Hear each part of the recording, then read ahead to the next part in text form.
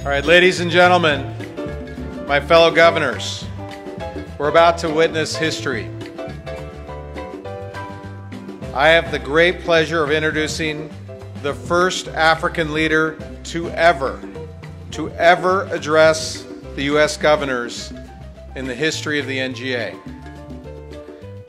Ghana's president, Nana Akufo-Addo, has been focused on reshaping Ghana's economy. President Akufo-Addo is a champion of human rights, innovations in business, and entrepreneurial ideas to pressing problems. In just his first year as president, he has opened the doors for increased state engagement in Ghana. Our two countries have been bound by shared values of democracy and human rights for decades. But there is an opportunity for the United States, and particularly these states, to grow this relationship further. This whole winter meeting has highlighted how governors in their states are leaders in innovation. With President Akufo-Addo's focus on developing Ghana's infrastructure, agriculture, and energy industry, states can play a role and leverage the innovations we have made in those sectors. I know I speak for all my fellow governors when I say we are excited to hear how we can work together to grow our economies. Please give a warm welcome to President Akufo-Addo.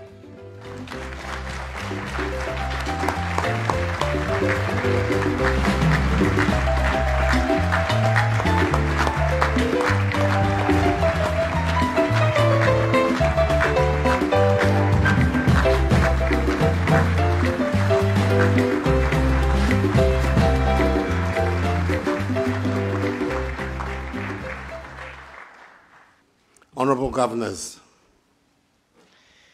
I must at the outset express my sincere gratitude to the Chair of the National Governors Association, Governor Brian Sandoval of Nevada, and the Vice Chair, Governor Steve Bullock of Montana, and indeed the entire membership of this association, for the honor of this invitation to deliver this address at the National Governors Association 2018 winter meeting.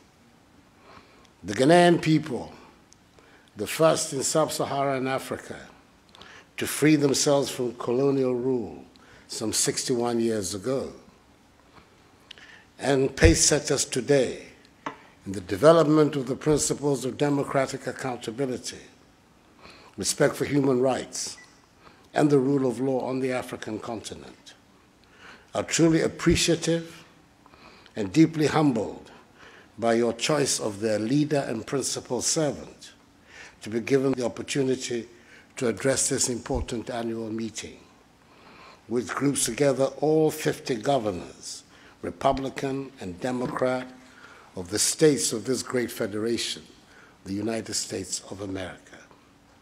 I recognize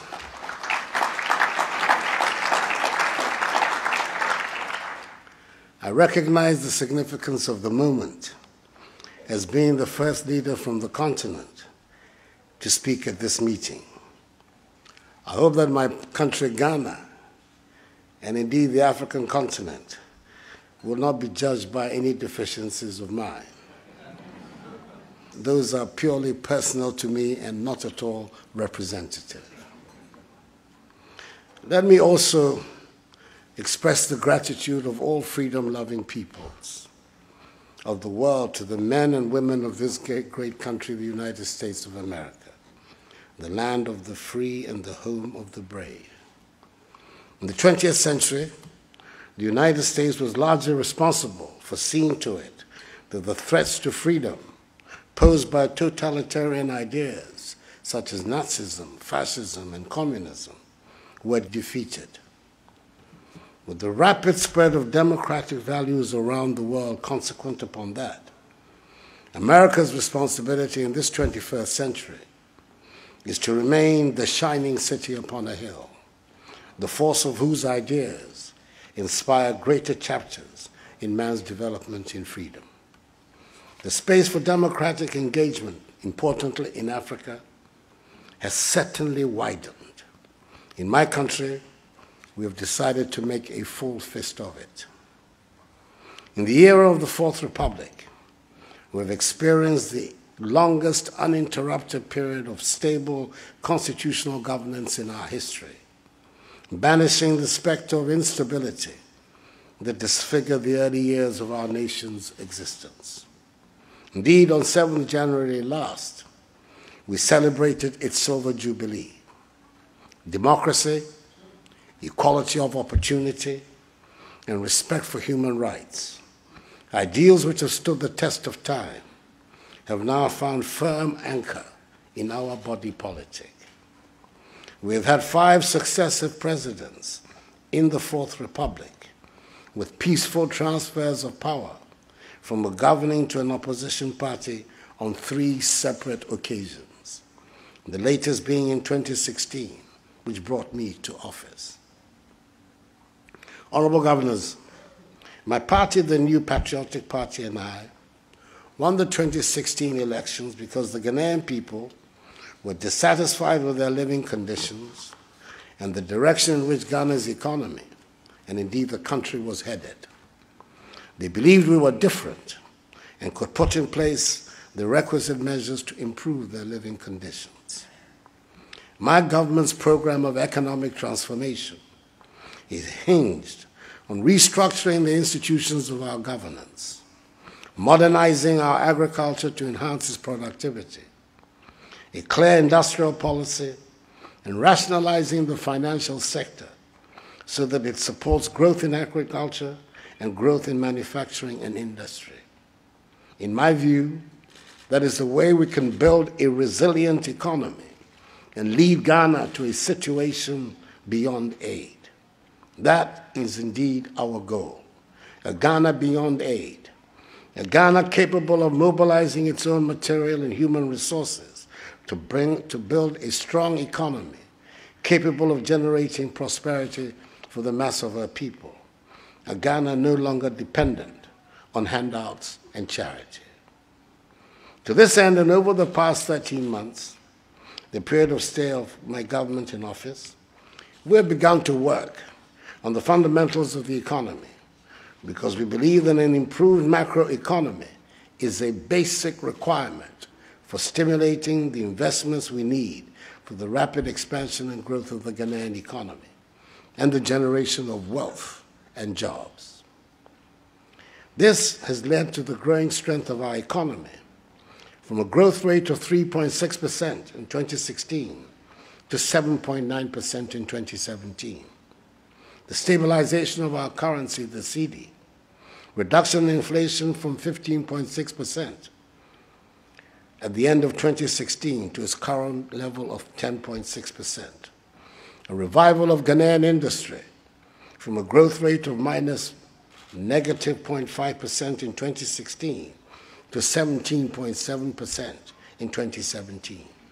Reduction in interest rates and the fiscal deficit from 9.3% to 5.6% of GDP, and the abolition of nuisance taxes with the aim of shifting the focus of the Ghanaian economy from an emphasis on taxation to an emphasis on production.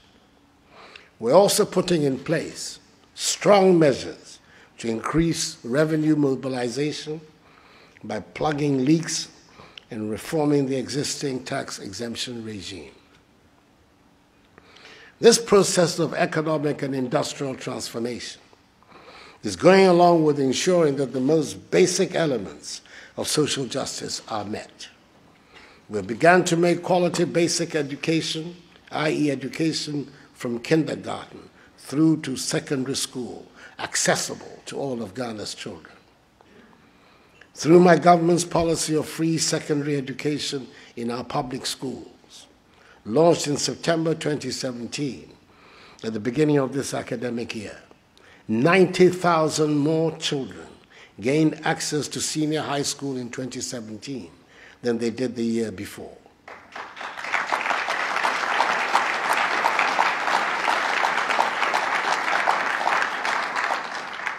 Equally, accessible health care to all our citizens through an efficient and financially self-sustaining national health insurance scheme is a crucial goal of my government. We do all of this to promote a culture of incentives and opportunity, to unleash the considerable ingenuity, creativity, and entrepreneurial talents of our people, especially of our youth. This is the surest path to national prosperity, bolstered by an enhancement of public accountability. Last Friday, before my departure for this visit, I appointed the first special prosecutor in our history, a known, respected anti-corruption crusader, whose task will be to deal exclusively with issues of corruption and hold public officials, past and present, accountable for their stewardship of our nation's public finances. A key challenge of our economy, like many other economies in Africa, is our infrastructural deficit. We're embarking on an aggressive public-private partnership program to attract investment in the development of both our road and railway infrastructure. We're hopeful that with solid private sector participation, we can develop a modern railway network with strong production center linkages and with the potential to connect us to our neighbors to the north, i.e. Burkina Faso, the west, i.e. Côte d'Ivoire, and to the east, i.e. Togo. Apart from prosecuting the agenda of building with the private sector at least one factory in each district of Ghana, the time has come for Ghana to develop strategic industries out of its abundant natural resources of bauxite and iron ore. We shall shortly establish an integrated bauxite aluminum development authority to assemble the relevant financial resources for the systematic exploitation and development of our bauxite deposits. By the same token, we've decided to exploit our substantial iron ore and manganese deposits situated in the western and northern regions of our country to build an integrated steel industry to serve the needs of our country and region. We're making systematic efforts to develop our new oil and gas industry, into which ExxonMobil has just appeared, signing on 18th January of this year a major offshore oil and gas exploration and production agreement with Ghana. We're determined also to establish the relevant petrochemical industry to take advantage of the growth of our oil and gas industry. There is a lot of opportunity for American capital, technology, and enterprise in Ghana and indeed in Africa. And we welcome companies from all your states to participate in the exceptional opportunities that exist in our country and on the continent. We appreciate the continuing support offered to our country and to the financing of our budgets by the American people and their government. Thus, towards the holding of the 2016 elections in Ghana, the election which brought me to office, the United States contributed some $7 million towards the holding of that election. We received $547 million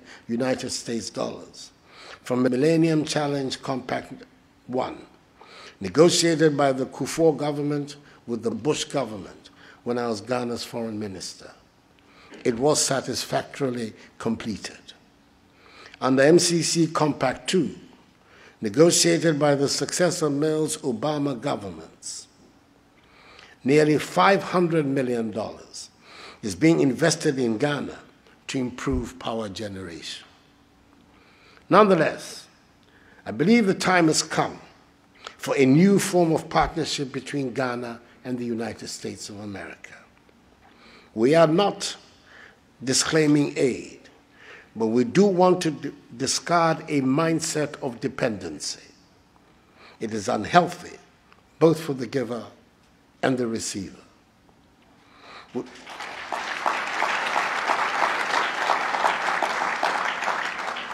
We want our relations with the United States to be characterized by a substantial increase in trade and investment cooperation.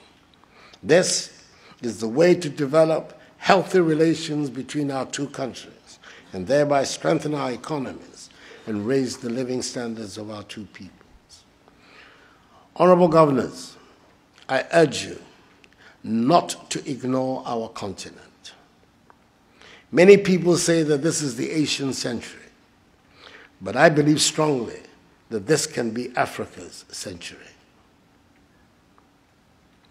Our growth in 2015 was second only to that of Asia. According to the World Bank, 6 of the world's 10 fastest growing economies this year are in Africa.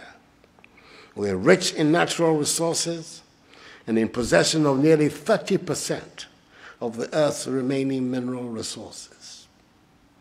We have a vibrant young population, and those who still have important security challenges, we are more at peace than before, despite the distressing events in DR Congo, leading to the displacement of hundreds of thousands of innocent people. The African Union has to rise to the occasion and mobilize the global community to find a peaceful, democratic outcome to the crisis in DR Congo. We now see the beginnings of meaningful intra-regional trade, which is about to be given an institutional framework by the historic decision of the African Union to bring into being on 21st March 2018 the Continental Free Trade Area. In my own region of ECOWAS, for the first time since its establishment, all 15 member countries have democratically elected governments, which gives us a great opportunity to prosecute vigorously the agenda of regional integration, not just with words, but with concrete regional projects that will benefit our populations. This is the time to look at Africa. Yes, it is disheartening to find that African youths do not see a future in their respective countries and are willing to cross the Sahara Desert on foot and drown in the Mediterranean Sea in a desperate bid to reach the mirage of a better life in Europe.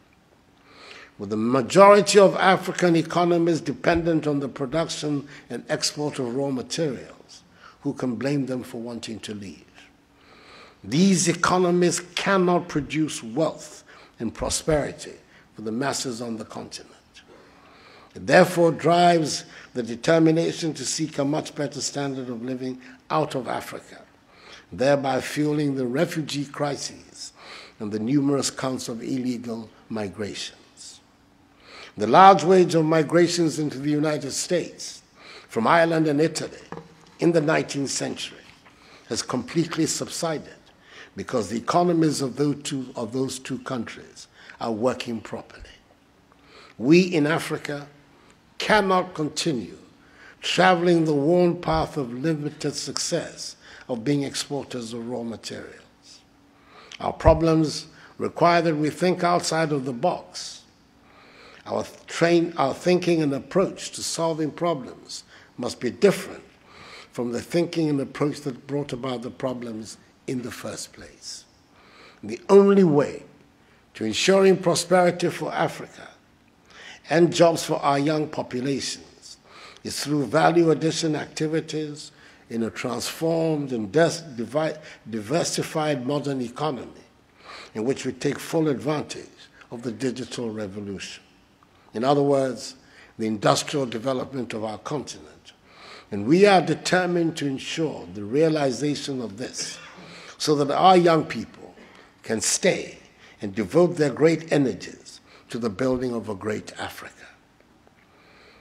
It is worth recounting at this juncture the inspiring words of the American politician, William Jennings Bryan, that, and I quote, "Destiny is not a matter of choice. It is not a thing to be waited for.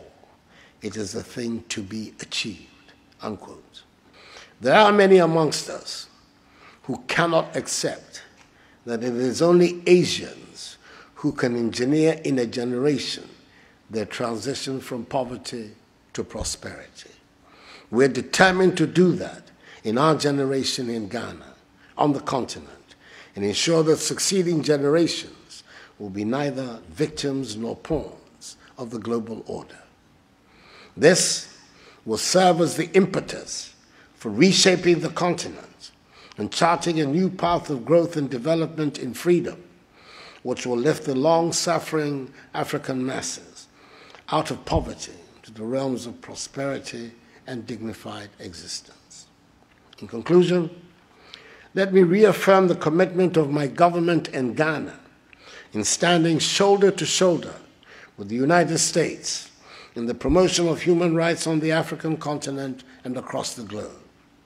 We stand shoulder to shoulder with the United States in the rejection of terrorism as a legitimate means of resolving political disputes. We appreciate the courageous commitment and the lead role being played in the fight against terrorism by the United States in several parts of the world, including the Sahel region of West Africa. We stand shoulder to shoulder with the United States in attempting to develop our economies to provide opportunities for its citizens to fulfill their aspirations, especially the youth. We stand ready to renew and deepen our relations with the United States of America for the progress and prosperity of our two peoples. May God bless us all and the peoples of the United States of America and Ghana. And I thank you for your attention and wish you fruitful deliberation.